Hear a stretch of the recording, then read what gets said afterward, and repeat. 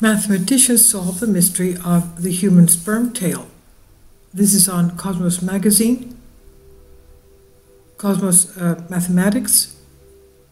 Just in this month, a new journal paper reveals mammal sperm evolved reinforcements. Co-author Hermes Gadella from UK's University of York recounters this discovery and what it means for IVF. Every time a man ejaculates, about 55 million sperm are released. That's if his sperm has a normal sperm count. Now, this is equivalent to more than 6 times the entire population of London or New York, and more than twice the population of Shanghai City. But of course, not all of these sperm will go on to become babies. In fact, only around 15 sperm are able to make it through the female reproductive tract. This is because for a sperm, the journey to fertilize an egg is a treacherous one. And now our new research has discovered that what gives human sperm the strength to succeed in the race to fertilize the egg, it's all to do with their tails, the tails of the sperm, that is. In the reproductive tract, sperm encounter a complex chemical and physical landscape. The sperm must escape the deadly acids of the vagina, penetrate the thick cervical mucus barrier. This is around 100 times thicker than water. Not get trapped in a cervical crypt that leads to nowhere. Endure uterine contractions to eventually find the tiny opening that leads to the oviducts, the tube through which an egg passes from an ovary. This is all while being attacked in the uterus by white blood cells. This all takes place before a sperm can penetrate another thick protective layer that surrounds the egg. All this may sound excessively difficult for the tiny sperm, but these barriers are there for protection. The uterus is designed to receive the baby, and the sperm could be an invading force carrying diseases. Our research has discovered that it is a reinforced outer layer which coats the tails of human sperm that gives them the strength to make the powerful rhythmic strokes needed to break through this jelly-like cervical mucus blockage. Making the discovery, sperm tails or flagella measure just the breadth of a hair in length and are increasingly complex. So to find out more about how they work, we use a virtual sperm model to compare the tails of sperm from humans and other mammals which fertilize inside the body with sperm from sea urchins which fertilize in open water outside the body. We found that the tails of the sea urchin and human sperm share the same bendy inner core. It seems that the tail of sperm in mammals may have evolved a reinforcing outer layer. This outer layer, or cape, gives them the exact amount of extra strength and stability needed to overcome the thick fluid barrier they come up against in internal fertilization. Using our virtual sperm model, we created a Frankenstein sperm by adding and removing features of the tails from different species so that we could identify how each one functions. We also increased the liquid viscosity for the various sperm to swim through.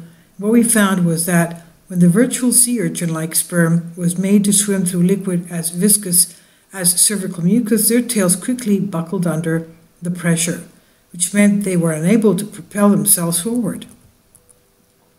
In many cases, this trapped the sperm to swim in circles. Human sperm, on the other hand, thrashed around wildly in a low viscosity liquid like water, but in thicker liquids they swam with a powerful rhythmic wave. This is also found in actual experiments with sea urchin sperm and human sperm swimming in thick substances. Of course, we don't know which adaptation came first, the strong sperm or the cervical mucus, or whether they co-evolved. Finding the fittest sperm, but these findings are not only interesting from an evolutionary perspective, they could also help to lead to better sperm selection methods in fertility clinics, which would enable doctors to easily identify the fittest sperms. In the UK, 1 in 7 couples are classed to having reduced fertility. That's shocking, 1 in 7. And sperm dysfunction in the most common cause. Sperm count in Western men has halved since 1970. Halved. That's terrible. and male fertility has become a global challenge. 1 in 6 couples receives fertility treatment in the UK, and for every 100 children born, one of those children will have been conceived by IVF. But it is also very difficult to have a baby via IVF. 1 of our 4 pregnancies ends in miscarriage. Birth success rates from IVF in the UK range from 2% to 33%, depending on the woman's age, with under 35 standing a much higher chance. And if you do need to pay for treatment, 1 single cycle of IVF, including fertility drugs, normally costs between £3,000 and £5,000.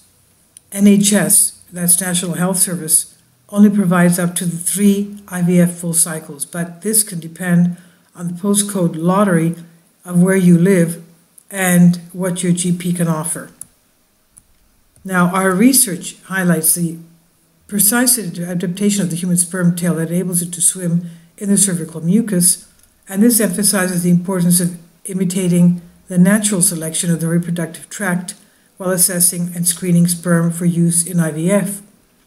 This is an important finding in the current sperm count used in clinics and a poor predictor of fertility in high viscosity fluids imitating the cervical mucus are still not currently used in clinics.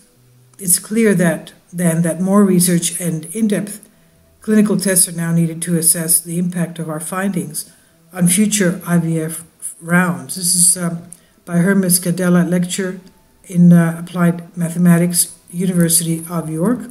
The article was republished from the Conservation and is under, of course, Creative Commons license.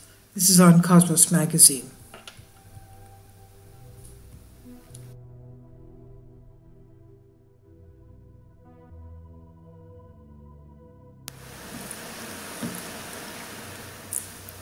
If you'd like to join me on my Patreon account, you will hear content not covered by mainstream media.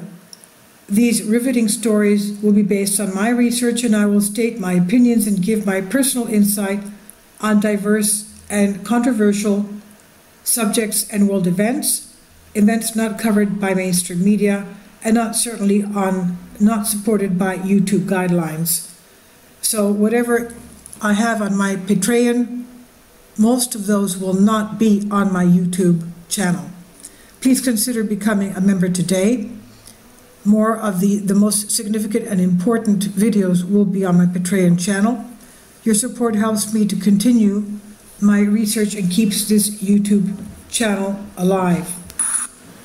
And we depend on your support, your generous charity, because we help economically challenged families here in Athens, Greece, in Kapota, and we also help the young generation with university tuition and the community around our church.